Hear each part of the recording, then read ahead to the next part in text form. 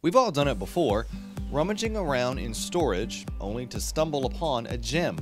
It recently happened to the Chrysler Museum. I was completely mesmerized, hypnotized by their colors. The 16 images are from a small group of Japanese artists from the early 20th century.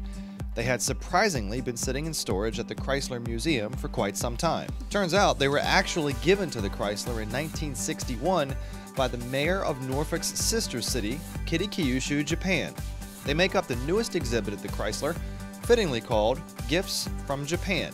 So, what will folks see when they visit the exhibit? They are going to see 16 beautiful Japanese landscape woodblock prints. They're going to see some of the most famous, most iconic, most magnificent places throughout the islands of Japan.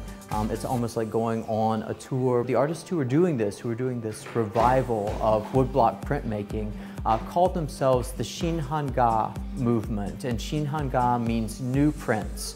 So very much aware that these are new, hot off the press, fresh, contemporary images, but they are prints. They are part of this long tradition that is vital, that's central to Japanese art making. Celebrating sister cities' ties between Norfolk and Kyushu, Gifts from Japan shows Japan through the eyes of those who know the landscape the best. Japanese artists. That's, I think, the most beautiful part of it, to see what it is about a print that was done in the late afternoon. What is it about the quality of light in this particular picture that made the artist choose not just this space, but the time of day, to look at the nature, to look at the particular plants, and how they are an important part of the landscape or part of the geometry and the beauty of this as a work of art. Gifts from Japan is free and open to the public through July 26th at the Chrysler Museum. To learn more, just go to chrysler.org.